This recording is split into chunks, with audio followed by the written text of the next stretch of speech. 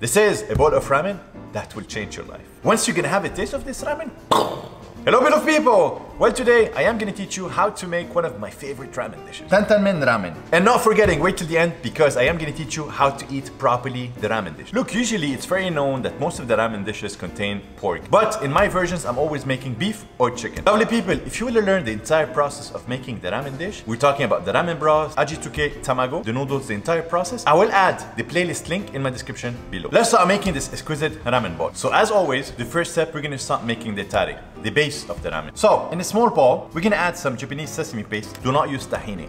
Look, both of them are basically a sesame paste. But to be honest with you, I have tried both of them and they both have a different flavor. So my preferences is to use Japanese sesame paste. We can add the chili oil, a bit of mirin, the soya sauce, and some fine chopped scallions.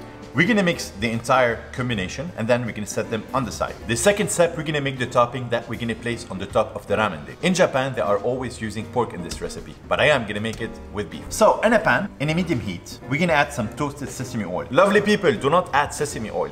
Add toasted sesame oil. Look, both of them are different and both of them have a different flavor. When you add the toasted sesame oil, there is a certain flavor that I'm really looking for and it makes the dish magical. Second, some fine chopped garlic. Third, fine chopped ginger. We're gonna mix them until everything is soft. Have you ever tried ramen before? What is your favorite ramen dish? Leave a comment and let me know. Then we're gonna add the ground beef. We're gonna mix it until everything is cooked. And now we're gonna add the seasoning.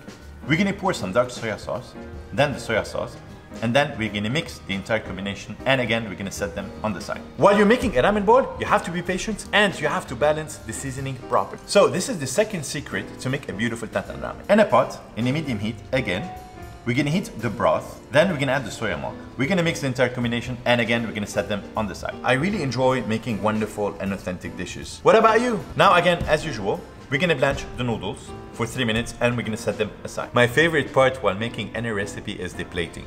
Here you go. All the mise en place is ready. Everything is ready. Now it's time to make this beautiful, exquisite ramen bowl. Now we're gonna add the tare sesame paste. We're gonna add the soya sauce. We're gonna add some fine chopped scallions. I really like my ramen when there's a lot of crunchiness in it. We're gonna add the broth with the soya milk that we did. Then we're gonna add the noodles. Now we're gonna add the Ajitsuke tamago. Oh my god, this dish looks so sexy. Beautiful people, if you're looking to purchase a ramen bowl, I will place the link in my description below. The blanched spinach, the beef mixture that we did, a bit of corn, the scallions, the black pepper. I like it more chili. I'm gonna add a bit of chili oil on the top.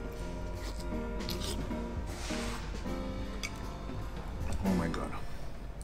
Truly a bowl of heaven. When you eat the bowl of noodle, it's very important to grab the 2 chopsticks with your fingers. Take the entire noodles, you're gonna form an O in your mouth, like that, all right? Then you can place it and watch carefully what I'm gonna do with my hands, with the chopsticks as well, all right?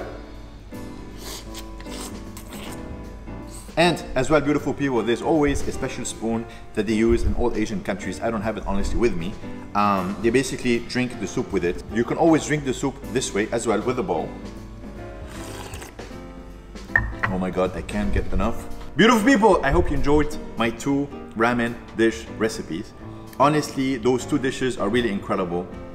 I have taught you everything that you need to know from A to Z. I hope to see you very soon with a new vlog, a new recipe. It really depends. And ciao guys, we'll see you very soon. Have a beautiful day, all right?